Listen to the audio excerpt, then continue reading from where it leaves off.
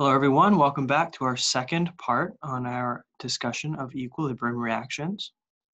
If you remember, last time we introduced reversible reactions as reactions that can proceed in either the forward or reverse direction.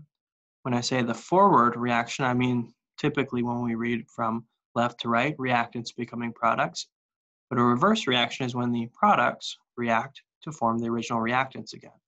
Those are indicated with a double arrow, showing that the reaction can proceed in the forward or the reverse direction. So let's look at a couple practice problems today so we can really try to nail this idea down. First problem here says that 4 moles of PCl5 are added to a 1 liter container. Once equilibrium is reached, 2.3 moles of PCl5 remain. Determine how much PCl3 and Cl2 are formed. Okay. So this is like a typical stoichiometry problem. The only difference is, being an equilibrium reaction, we don't consume all of the reactant. We only consume some amount of it before equilibrium is eventually reached. In this case, we're going to solve using an ICE table, where ICE stands for initial change equilibrium. Okay, this is very much like a BCA table. It's just the main difference is the A changed to equilibrium because there is no real after or end for an equilibrium reaction. It just reaches a point at which there's no more change, but it's not really the end of the reaction. So let's look at how we could use this, and hopefully you'll find it pretty simple by the time we finish. Okay, so the initial amount is how much of each substance we start with. It gives in the problem that we started with 4 moles of PCl5, 4 moles per liter, that is. And PCl3 and Cl2 are both 0 to start because they're products, and we haven't formed any of those yet. Okay, so let's look at the change row.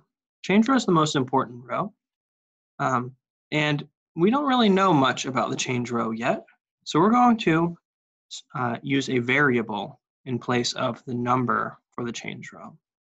So if I look at this reaction, I see that 1 PCl5 forms 1 PCl3 and 1 Cl2. It's a 1 to 1 to 1 ratio. So if I were to react X PCl5, how much PCl3 would I produce? Well, I would produce X PCl3 and X Cl2. Again, 1 to 1 to 1 ratio, or X to X to X ratio. Okay, so let's fill in that last row. The first is going to be 4 minus X. The next is 0 plus X, or just X, and also just X. Okay, remember, the final row is just the sum of the previous 2 rows. Okay, let's look what other information is given in the problem that we haven't used. Well, we see that we have 2.3 moles of PCl5 formed, right? So we know that this is not formed, but remaining. We know that this is 4 minus X is 2.3. Okay, a little bit of math lets us figure out that X must equal 1.7. Okay, so there we have our answer. We will form 1.7 moles of both of the 2 products by using up 1.7 moles of PCl5. Okay, so there's our first problem. And again, it's a basic stoichiometry problem. If this reaction were to go to completion, all 4 moles of PCl5 would have produced product, but because this is an equilibrium reaction, as that product is formed, some of it reacts backwards to form the original PCl5. So we will never use up all of the initial PCl5. Okay, let's look at a similar reaction. We'll see. This one's a little different because the reaction's a bit more complex, a bit more complicated because it has coefficients in it. So let's see how these coefficients come into play. Here we have 3 moles of H2 and 2 moles of N2 in a 1 liter container. And at equilibrium, 2.8 moles of H2 remain. Okay, that's actually most of the H2, so it looks like only a little bit of it's reacting. Determine the value of K for this reaction. Okay, so let's look at our initial values. We have 2 moles of N2 and 3 moles of H2 and no ammonia to start. Okay. At equilibrium, or our change, this one's going to be a little bit different. We don't have a 1:1:1 ratio anymore. We have a 1:3:2 ratio. Okay, so it's going to affect our change row. For every x N2 I consume 3 times as much H. That is, I consume 3x H. And for every 1 mole of N2 I consume, I produce 2 moles of ammonia. So for every x N2 I consume, I produce 2 x NH3. Okay, so I just want to point out a couple of things that I overlooked in the first problem. One is the sign. Okay, why are some of these negative? Well, given that they are reactants that are being consumed, their change is always going to be negative. Okay? So reactants always have a negative sign in front, while products have a positive sign in front. Okay, some of them have coefficients in front of the x. The coefficient in front of the x is just going to be the same coefficient from the balanced expression. Okay, right? So an x, or we wanted a 1:3:2 ratio, so that's going to be x to 3x, 2x. Okay, hopefully that makes sense. Our final row is just going to be the sum of the previous 2 rows. So for N2, that is 2 minus x. For H2, that is 3 minus 3x. And for NH3, it is just 2x. Okay, so this should be enough information for me to solve for x, because the problem tells me that 2.8 moles of H2 remain. So right here, I know that 3 minus 3x is 2.8. Okay, so I could just go in and solve that. You should find that x equals about 0.07. Rounded just to 1 sig fig, but 0.067.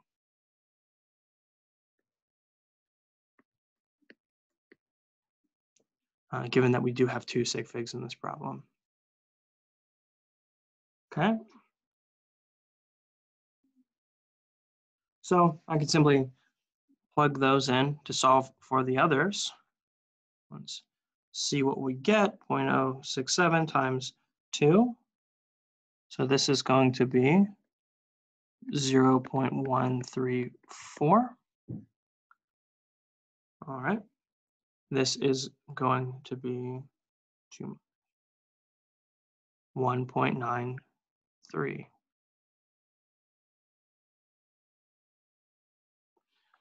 Okay, so I've got my final values for all of those. Now it's asking me to find the value of K.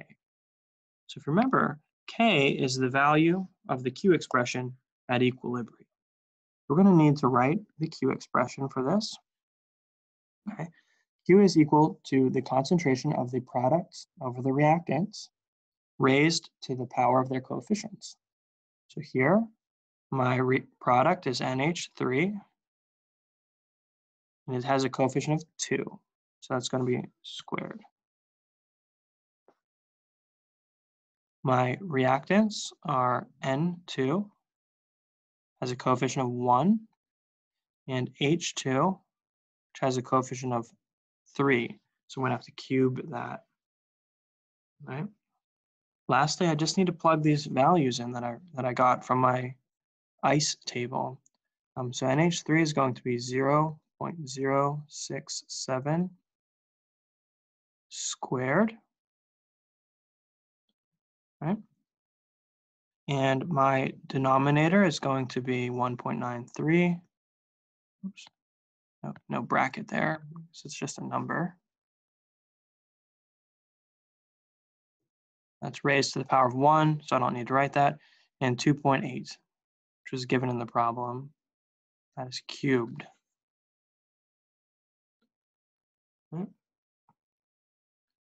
So there you go. There's our denominator. Quick calculation.